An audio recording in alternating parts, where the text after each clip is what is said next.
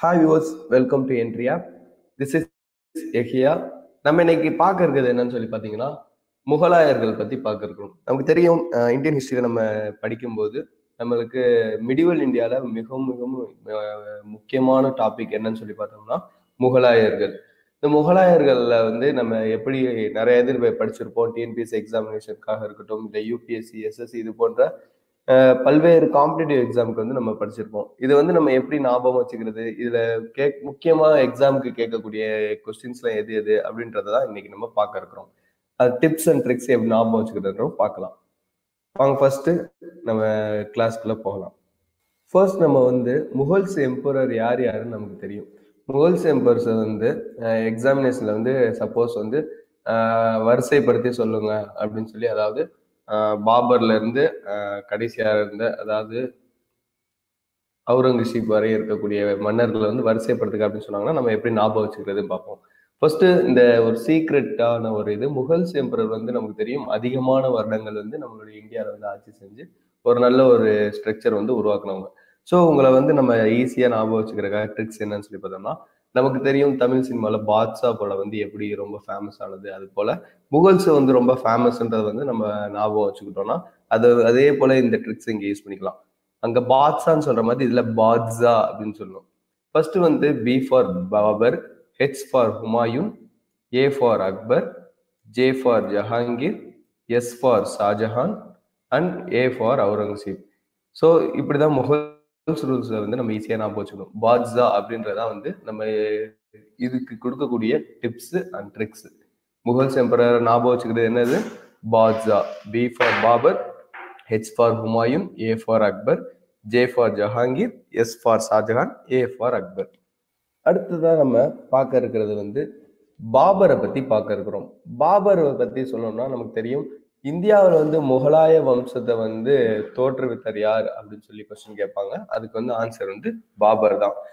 முகலாய வம்சத்தை வந்து அடித்தளமிட்டவர், அதை இந்தியாவுக்குள்ள கொண்டு வந்தவர், அதை கட்டமைத்தவர், இது பல்வேறு வகையில வந்து கொஸ்டின்ஸ் கேட்கலாம். ஸோ அதுக்கு ஆன்சர் என்னன்னு சொல்லி பார்த்தோம்னா பாபர் தான் அதுக்கு வந்து ஆன்சர். ஃபர்ஸ்ட் இதுல தைமூர் மற்றும் செங்கிஸ்கான் அப்படின்றதான் அவங்களுடைய பெற்றோர்கள் வந்து. செங்கிஸ்கான் வந்து நமக்கு தெரியும் மங்கோலியர்கள் இனத்தை சார்ந்தவர்கள்.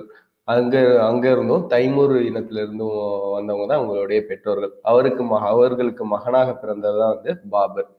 பாபரை பத்தி சொல்லணும்னா அவர் வந்து 4 வருடம் வந்து இந்தியால இருந்திருக்காரு. 1526 முதல் 1530 வரை வந்து இந்தியால இருந்திருக்காரு. அவர் இந்த இந்தியால இருந்த இந்த 4 வருடத்துக்கு என்ன ஆச்சுன்னா, 4 வருடத்துலயும் ஒவ்வொரு வருடத்துலயும் ஒவ்வொரு போர் அவர் சந்திச்சார். ஃபர்ஸ்ட் போர் வந்து பார்த்தோம்னா முதலாம் பானிபட் போர். இந்த முதலாம் பானிபட் போர் வந்து 1526 நடக்குது. யாருக்கும்னா இப்ராஹிம் லோடிக்கும் பாபருக்கும் நடைபெறுது. இதுல வெற்றி பெறது யாருன்னு பார்த்தோம்னா பாபர் தான் வந்து வெற்றியை பெறுகிறாரு. வெற்றி பெறுவதன் மூலமாக தான் வந்து முகலாயர்களுடைய முகலாயர்களுடைய கட்டமைப்பு இந்தியாவில் வந்து அடித்தளமாக செய்யப்படுகிறது. அடுத்ததாக 1527 என்ன நடக்குதுன்னா கன்வா போர் நடைபெறுகிறது. கன்வர்களுக்கும் பாபருக்கும் நடைபெற்ற போர் நடக்குது. அதுல கன்வா வம்சத்தை சேர்ந்தவர் யாருன்னா ராணா சங்கான்னு சொல்லக்கூடிய ஒரு அரசருக்கும் பாபருக்கும் நடைபெறுது. எந்த இடத்துலன்னு பார்த்தோம்னா மேவார் அப்படின்னு சொல்லக்கூடிய இடத்துல வந்து நடைபெறுது. அடுத்தது 1528 நடைபெறுது. சொல்லக்கூடியவங்களுக்கும் வந்து போர் நடக்குது. எங்க நடைபெறுதுன்னா மால்வா என்னும் இடத்துல வந்து நடைபெறுது. அடுத்தது காக்ரா போர். காக்ரா போர் வந்து 1529 நடைபெறுகிறது. யாருக்குன்னா பாபருக்கும் முகமது லோடிக்கும் நடைபெறுகிறது. பாபருடைய இந்தியாவில் நடைபெற்ற முதல் போர் வந்து, அதாவது பானிபட் போர், முதலாம் பானிபட் போர், அது வந்து இப்ராஹிம் லோடிக்கும் பாபர் லோடிக்கும். அதே பாபருடைய கடைசி போர் இந்தியாவில் பார்த்தோம்னா முகமது லோடிக்கும் பாபருக்கும் நடைபெற்றது. காக்ரா போர் அப்படின்னு சொல்லுவாங்க. அடுத்தது 1530 என்ன வர்றாருன்னா பாபர் வந்து மரணம் அடைஞ்சிடறாரு. அவர் மரணம் அடையும் போது அவருடைய வயதை வந்து 47 வயது இருக்குது. அடுத்தது பாபரை பத்தி நம்மளுக்கு வந்து வரலாற்று சுவடுகள் எதுல சொல்லுது அப்படின்னு சொல்லி பார்த்தோம்னா துசக்கி பாபரி அப்படின்னு சொல்லக்கூடிய ஒரு வரலாற்று சுவடுகள் தான் நமக்கு வந்து பாபரை பத்தி முழுவதுமாக நமக்கு சொல்லுது. நெக்ஸ்ட் நம்ம பார்க்க இருக்கிறது யாருன்னு சொல்லி பார்த்தீங்கன்னா, அதாவது நம்மளுடைய ட்ரிக்ஸ் தெரியும். பாத்ஷால first B for Babur, H for Humayun. ஹுமாயூனை பத்தி சொல்லணும்னா ஹுமாயூன் என்ற பெயருக்கு வந்து என்ன ஒரு மீனிங் அப்படின்னு சொல்லி பார்த்தோம்னா ஃபார்ச்சுனேட் அப்படின்னு சொல்லுவாங்க. ஃபார்ச்சுனேட்னா அதாவது அதிர்ஷ்டசாலி அப்படின்னு சொல்லக்கூடியவர் தான் வந்து இந்த ஹுமாயூன். இந்த ஹுமாயூனுடைய வருடம் பார்த்தீங்கன்னா 1530 வருடத்துல இருந்து 1556 வரையும் இவருடைய ஆட்சி காலம் இருந்தது. சாரி, இந்த வருடத்துலதான் வந்து இவருடைய ஆட்சி காலம் இருந்தது. முதல்ல வந்து 1530 பாபர் இருந்தோன்னே இவர் அரியணை ஏறாரு. முதல் 10 வருடம் வந்து அரியணையில இருக்கிறாரு. அதுக்கப்புறம் நடுவுல 15 வருடம் பார்த்தோம்னா இவருடைய ஆட்சி வந்து இவரிடம் இருந்து வந்து அது வெளியில போயிருது. வெளியில போனோடனே அது யார் யார்கிட்ட போகுதுன்னு பார்த்தோம்னா அது 2-3 நபர்களுக்கு போகுது. ஷேர்கான், அப்புறம் ஷெர்ஷா சூரி, இது போன்ற 2-3 படை மன்னர்கள் வந்து ஆட்சி செய்யற மாதிரி சூழ்நிலை வந்து அமைந்திருது. அதுக்கப்புறம் வந்து மறுபடியும் அதை போர் பெற்று அக்பர் பிறந்ததுக்கு அப்புறம் போர் நடைபெறுது. போர் நடைபெற்ற பிறகு கடைசியில ஹுமாயூன் வந்து மீண்டும் வந்து முகலாயர்கள் கட்டமைப்பை வந்து இந்தியால நிறுவுறாரு. அவரு 1555 நிறுவும் போது கடைசியில வந்து என்ன ஆகுதுன்னா 1556 வந்து இறந்து போயிறாரு. ஃபர்ஸ்ட் இவர் வந்து அந்த 15 வருடம் வந்து தன்னுடைய ஆட்சியை வந்து வெளியில விட்டுறாரு. அதாவது வேற மன்னர்கள் வந்து ஆட்சி செய்யறாங்க. அது என்னென்ன போர்கள் அப்படின்னு சொல்லி பார்த்தோம்னா ரொம்ப ரொம்ப முக்கியமான டாபிக்ஸ் வந்து பார்த்தோம்னா ஹுமாயூன் இதுல இருந்து வந்து நமக்கு அதிகமான கொஸ்டின்ஸ் கேட்பாங்க. ஃபர்ஸ்ட் ஷேர்கான் சொல்லக்கூடிய ஒரு படை வீரர்கிட்ட வந்து ஹுமாயூன் வந்து போர் புரிகிறாரு.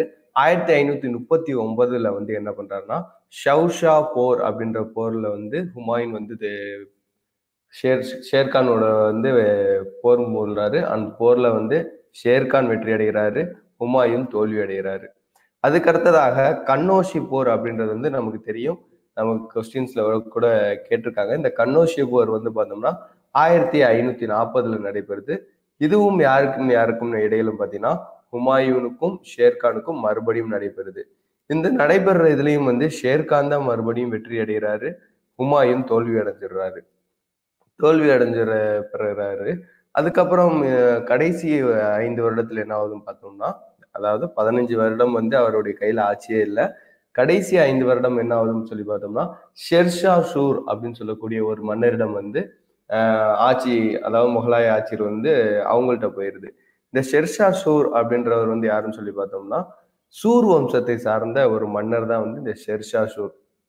இந்த ஷெர்ஷா சூரை வந்து எப்படி சொல்லுவாங்கன்னா நவீன நாணயத்தின் தந்தை அப்படின்னு சொல்லுவாங்க. இது நவீன நாணயத்தின் தந்தை மட்டும் சொல்லாம இவருடைய ஆட்சி காலத்துல சொல்லி பாத்தீங்கன்னா ரொம்பவும் வந்து டெவலப்மெண்ட் வந்து அதிகமாக காணப்பட்டது. ரோடாக இருக்கட்டும், மக்களுக்கு போடக்கூடிய ரோடாக இருக்கட்டும், அப்புறம் அவங்க பயணிக்கிறதுக்கு மற்றும் போக்குவரத்து, அப்புறம் அவங்களுடைய செய்தியை பரிமாறுறதுக்கு, இது போன்ற பல்வேறு முன்னேற்றங்கள் வந்து ஷெர்ஷா சூர் அவருடைய ஆட்சி காலத்துல வந்து காணப்பட்டது. பின்பு 1542 ஆண்டு என்ன ஆகுறாருன்னா நம்முடைய அக்பர் வந்து பிறக்கிறாரு. அதாவது நம்மளுடைய கீகோல்ல பாட்ஷான்ற கீகோல்ல வந்து B for Babur, H for Humayun, next A for Akbar. Akbar வந்து பிறக்கிறாரு. அக்பர் பிறந்தோடனே ஹுமாயூன் வந்து சிறிது காலத்துக்கு அப்புறம் என்ன பண்றாரு, போர் தொடுக்கிறாரு. போர் தொடுத்து 1555 என்ன பண்றாரு, ஆக்ராவை வந்து கைப்பற்றி உள்ள போயிடுறாரு.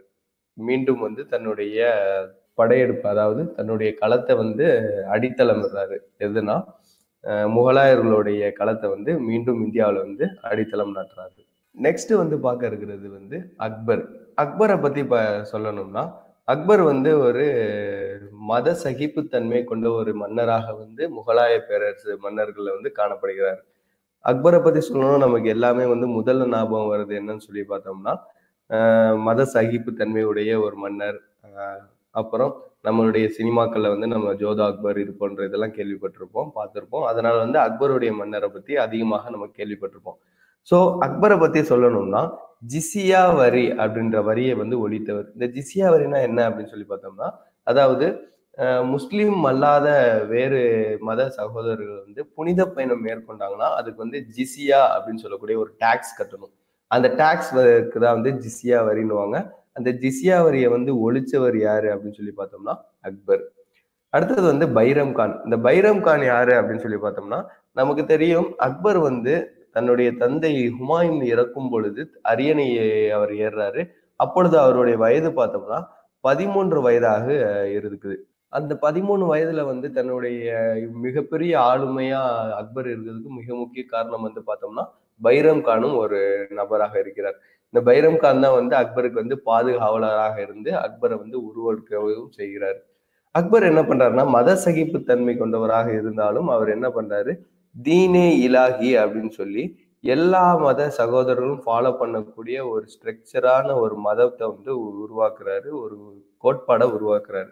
அதற்கு பேர் தான் வந்து தீனே இலாஹி அப்படின்னு சொல்லக்கூடிய ஒரு மதம். அடுத்தது மன்சப்தாரி முறை அப்படின்னு சொல்லக்கூடிய ஒரு ஸ்ட்ரக்சரை வந்து உருவாக்குறாரு. இந்த மன்சப்தாரி முறை மூலமா என்ன ஆகுதுன்னு சொல்லி பார்த்தோம்னா, அதாவது ஒவ்வொரு வேலை செய்யக்கூடிய ஒவ்வொருவர்களும் வந்து தன்னுடைய பதவி வந்து அதிகரித்துட்டே போறது, டாக்ஸ் கலெக்ட் பண்றது, அதுக்கப்புறம் பதவி உயர்வு, இது போன்ற ஒவ்வொரு ஸ்ட்ரக்சரா கொண்டு வர்றதுதான் இந்த மன்சப்தாரி முறைன்னுவாங்க. அதை வந்து அமுல்படுத்துறாரு. அடுத்தது வந்து அக்பரை பத்தி அறிவதற்காக நமக்கு வரலாறுகள் வந்து வரலாற்று சுவடுகள் என்னென்ன இருக்குது அப்படின்னு சொல்லி பார்த்தோம்னா, ஐனி அக்பர் அப்படின்னு சொல்லக்கூடிய ஒரு புத்தகத்தை யார் எழுதுறாருன்னா, அவருடைய அவையில இருந்த அபுல் ஃபாசில் வந்து எழுதுறாரு. இன்னொரு புக் என்னன்னு சொல்லி பார்த்தோம்னா அக்பர் நாமா. இந்த அக்பர் நாமான்ற புத்தகத்தை எழுதுறது யாருன்னு பார்த்தோம்னா அபுல் ஃபைசி. அடுத்ததாக வந்து அக்பர் வந்து என்ன பண்றாருன்னா கலை மற்றும் பண்பாடை வந்து அதிகமாக வளர்க்கணும் அப்படின்ற ஒரு காரணத்தினால என்ன பண்றாரு, ஃபத்தக்பூர் சிக்ரின்னு சொல்லக்கூடிய ஒரு நகரத்தை வந்து உருவாக்குறாரு. இந்த ஃபத்தக்பூர் சிக்ரியில வந்து கலை மற்றும் கட்டிடம், இது போன்ற ஓவியம், இது கலை சார்ந்த எல்லா இதுவுமே வந்து டிஸ்கஸ் பண்றதுக்கும் அதை வளர்க்கிறதுக்கும் அமைக்கப்பட்டதுதான் இந்த ஃபத்தக்பூர் சிக்ரின்ற ஒரு நகரம். அடுத்ததாக வந்து தன்னுடைய தாத்தாவாக இருக்கக்கூடிய பாபர் பாபர் என்ன பண்றாருன்னா முதலாம் பானிபட் போர்ல ஈடுபடுறாரு. அதே போல தன்னுடைய பேரன் அக்பர் என்ன பண்றாருன்னா இரண்டாம் பானிபட் போர்ல கலந்துக்கிறாரு. இந்த இரண்டாம் பானிபட் போர் எப்ப நடக்குதுன்னா ஆஃப்டர் 30 இயர்ஸ். ஏன்னா 1526 வந்து முதலாம் பானிபட் போர் நடக்குது. 30 வருடம் கழித்து 1556 வந்து இரண்டாம் பானிபட் போர் நடக்குது. இந்த பானிபட் போர் யாருக்கு நடக்குது அப்படின்னு சொல்லி பார்த்தோம்னா ஹெமுன்னு சொல்லக்கூடிய ஒரு மன்னருக்கும் அக்பருக்கும் நடைபெறுது. இதுல அக்பர் வந்து வெற்றி பெறுறாரு, ஹெமு வந்து தோல்வி அடைஞ்சிடுறாரு. அடுத்தது இவருடைய அக்பருடைய காலத்துல வந்து பல்வேறு துறைகள் வந்து இருந்துச்சு. இந்த பல்வேறு துறைகளை பற்றி அதிகமாக கொஸ்டின்ஸ்ல நமக்கு தேர்வுகளை கேட்டிருக்காங்க. ஸோ இதை நம்ம ஞாபகம் வச்சுக்கிறது ரொம்ப ரொம்ப முக்கியம். First diwani Aries. Diwani Aries என்னன்னா இராணுவம் மற்றும் பாதுகாப்பு தொடர்பான துறையை வந்து திவானி ஆரிஸ் அப்படின்னு சொல்லுவாங்க. நமக்கு இதை எப்படி ஞாபகம் வச்சுக்கிறது அப்படின்னு சொல்லி பார்த்தோம்னா ஆரிஸ் அரேஞ்சில் இப்போ நம்மளுடைய இராணுவம் வந்து எப்படி பண்ணுவாங்கன்னா அரேஞ்சபிளா எல்லாமே நேராக நடந்து வருவாங்கல்ல, ஒவ்வொரு இண்டிபெண்டன்ஸ் ஒவ்வொரு குடியரசு தினம் இதுலலாம். ஸோ அரேஞ்ச் ஆரிஸ் அப்படின்றத நம்ம ஈஸியா ஞாபகம் வச்சுக்கிட்டோம்னா இராணுவ படை அப்படின்றத வந்து நம்ம ஞாபகம் வச்சுக்கலாம். அடுத்தது வந்து திவானி ரிசாலத் இல்ல ரசாலத் அப்படின்னு சொல்லக்கூடியது எதுனா அப்படின்னு சொல்லி பார்த்தோம்னா வெளியுறவுத்துறை. அதாவது வெளியுறவுத்துறைன்ற ஒரு அமைச்சகத்தை குறிக்கக்கூடியதான் திவானி ரசாலத். இதை எப்படி ஞாபகம் வச்சுக்கிறது அப்படின்னு சொல்லி பார்த்தோம்னா இப்ப வெளிநாடுக்கு செல்லக்கூடியவர்கள் நிறைய பேர் என்ன பண்றாங்கன்னா அடிக்கடி ஃபிளைட்டை பிடிச்சி வேகமா அசால்ட்டா போயிட்டு வர லெவலுக்கு வந்து நம்மளுடைய விஞ்ஞானம் வந்து அதிகமாக வளர்ந்து விட்டது. ஸோ அசால்ட்டா வெளிநாட்டுக்கு போயிட்டு வராங்க அப்படின்றத வந்து அசால்ட்டு ரசாலத் அப்படின்றது வந்து ஈஸியா நம்ம ஞாபகம் வச்சுக்கலாம். அடுத்தது வந்து திவானி இன்சா.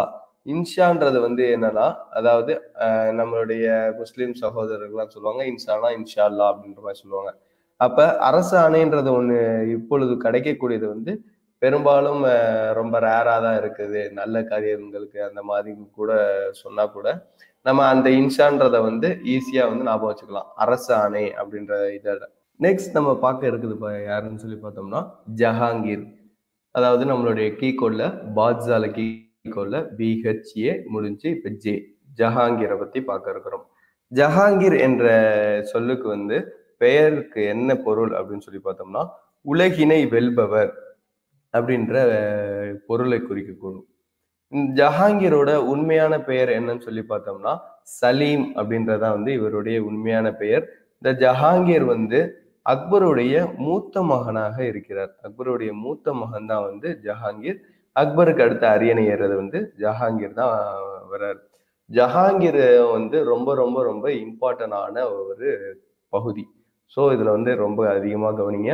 ஜஹாங்கீரை வந்து என்ன பண்றாருன்னா தன்னுடைய மகன் குஸ்ரோவும் மற்றும் 5வது குருவாக இருக்கக்கூடிய அர்ஜுன் தேவ் இருவரும் சேர்ந்து என்ன பண்றாங்கன்னா ஜஹாங்கீரை கொல்வதற்காக ஒரு சதி திட்டம் திட்டுறாங்க.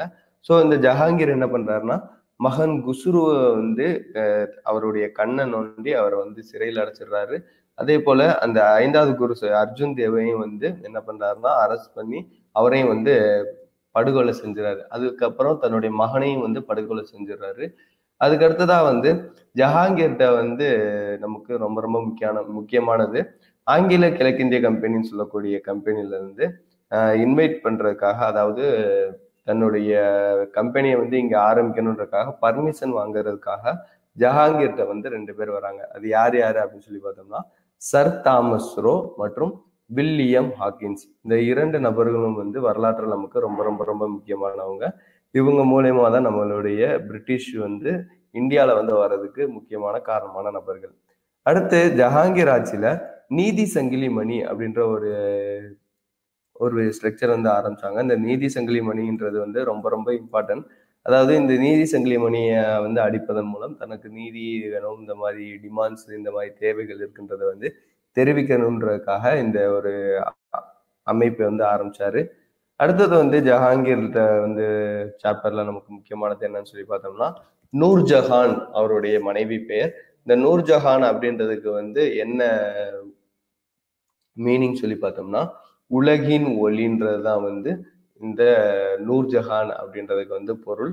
அடுத்தது வந்து ஜஹாங்கீரை பற்றி படிப்பதற்கு, ஜஹாங்கீரை பற்றி தெரிந்து கொள்வதற்காக நமக்கு இருக்கக்கூடிய வரலாற்று சுவடு, வரலாற்று புத்தகம் என்ன அப்படின்னு சொல்லி பார்த்தோம்னா துஷக்கி ஜஹாங்கீரி அப்படின்ற புத்தகம் தான் வந்து நமக்கு வந்து மிகப்பெரிய ஆதாரமாக நமக்கு இருக்கிறது. அடுத்ததாக பார்க்க இருக்கிற மன்னர் வந்து, அதாவது பாட்ஷான்னு சொல்லக்கூடிய இதுல வந்து ஜே ஜஹாங்கீருக்கு அப்புறம் ஷாஜஹான். ஷாஜஹானை பத்தி சொல்லணும்னா பெரும்பான்மையான மக்களுக்கு வந்து, பெரும்பான்மையான ஸ்டூடெண்ட்ஸ்க்கு வந்து முகலாய மன்னர்களிலே வந்து மிகவும் பிரசித்தி பெற்ற, மற்ற எல்லாருக்கும் தெரிந்த ஒரு மன்னராக கருதப்படுபவர் தான் ஷாஜஹான். ஏன் அப்படின்னு சொல்லி பார்த்தோம்னா தாஜ்மஹாலை கட்டியவர் அப்படின்ற ஒரு காரணத்தினால வந்து ஷாஜஹானை பத்தி அனைவருக்கும் வந்து தெரிந்திருக்கு அதிகமான வாய்ப்பு இருக்கு. இந்த ஷாஜஹானோட இயற்பெயர் என்ன அப்படின்னு சொல்லி பார்த்தோம்னா குர்ரம் அப்படின்ற பெயர் தான் வந்து ஷாஜஹானுடைய இயற்பெயராக இருக்கிறது. ஷாஜஹானுக்கு வந்து என்னென்ன சிறப்பு பெயர்லாம் இருக்குன்னு சொல்லி பார்த்தோம்னா ஷாஜஹானை வந்து உலகின் அரசர் அப்படின்னு சொல்லுவாங்க, மற்றும் கட்டடக்கலையின் இளவரசர் அப்படின்னு சொல்லுவாங்க. இன்னும் சொல்லி பார்த்தோம்னா முகலாயர்களுடைய காலத்திலே வந்து ஷாஜஹானுடைய ஆட்சி தான் வந்து முகலாயர்களின் பொற்காலம் அப்படின்ற கூட சிறப்பாக உங்களை பத்தி சொல்லுவாங்க. முகலாயர்களின் பொற்காலம் அப்படின்னு சொல்லி ஏன் சொல்றாங்க அப்படின்னு சொல்லி பார்த்தோம்னா இவருடைய ஆட்சியில தான் வந்து அதிகமான கலைகள், கட்டடங்கள் இதையெல்லாம் கட்டப்பட்டு நிரப்பப்பட்டன. எக்ஸாம்பிள் வந்து ரெட் ஃபோர்ட்டாக இருக்கட்டும், ஜுமா மஸ்ஜிதாக இருக்கட்டும், இது போன்ற பல்வேறு டெல்லியில இருக்கக்கூடிய பல்வேறு பகுதிகளை வந்து பல்வேறு கட்டடங்களை வந்து கட்டியவர் யாருன்னு சொல்லி பார்த்தோம்னா ஷாஜஹான் தான். தாஜ்மஹாலை கூட கட்டடக்கலையில வந்து மிகவும் ஒயிட் மார்பிள வச்சு கட்டினனால இவர் வந்து கட்டடக்கலையின் இளவரசர் அப்படின்னு சொல்லி சொல்றாங்க. அடுத்தது வந்து இவர் வந்து ஷாஜஹானாபாத் அப்படின்னு சொல்லக்கூடிய ஒரு நகரத்தை வந்து ஷாஜஹான் வந்து உருவாக்குறாரு. அடுத்ததாக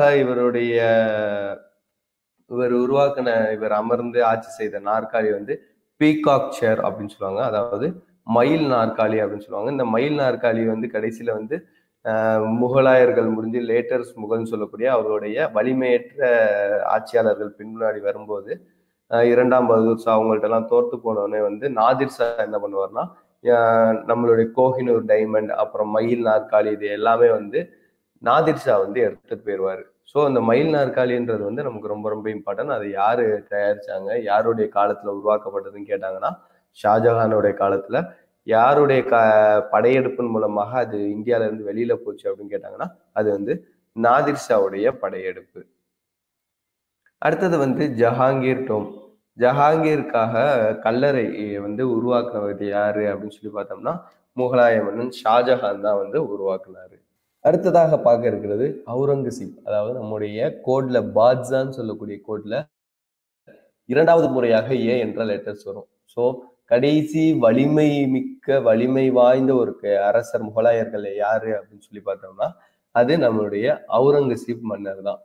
அந்த அவுரங்கசீப் மன்னர் வந்து ஷாஜஹானுடைய 3வது மகனாக அவுரங்கசீப் இருக்கிறாரு. ஷாஜஹான் வந்து அரியணைக்கு வரணுன்றதுக்காக தன்னுடைய அண்ணன் தம்பியாக இருக்கக்கூடிய ஷாஜஹானுடைய மற்ற சகோதரர்களிடையே வந்து சண்டையிட்டு போரிட்டு அதற்கு பிறகுதான் வந்து அரியணை ஏறுறாரு.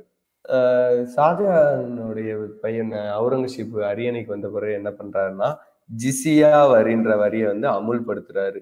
ஏற்கனவே வந்து ஜிசியா வரி இருக்கும்போது அக்பர் மன்னர் என்ன பண்ணுவாருன்னா ஜிசியா வரியை வந்து அழிச்சிருவாரு. ஜிசியா வரி தேவையில்லை, அதாவது ஒரு நான் முஸ்லிம் அல்லாத பிற சகோதரர்கள் வந்து புனித பயணம் மேற்கொள்வதற்கு வரி எதுவுமே கட்ட தேவையில்லை அப்படின்னு சொல்லக்கூடிய வரிய கட்டணும்னு சொல்லக்கூடிய வரியை வந்து கேன்சல் பண்றதுதான் அக்பர் காலத்துல நடக்கும்.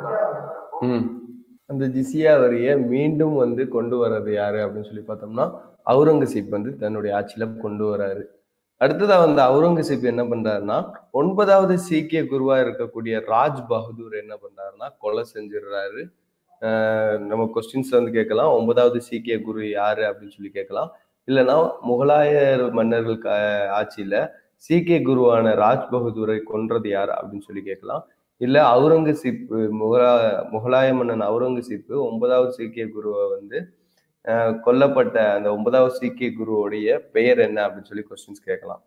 அடுத்தது வந்து அவுரங்கசீப் ஆட்சியில வந்து மிகப்பெரிய ஒரு இது என்னன்னு சொல்லி பார்த்தோம்னா ஒரு இராணுவ அமைப்பை வந்து அவர் ஏற்படுத்துறாரு.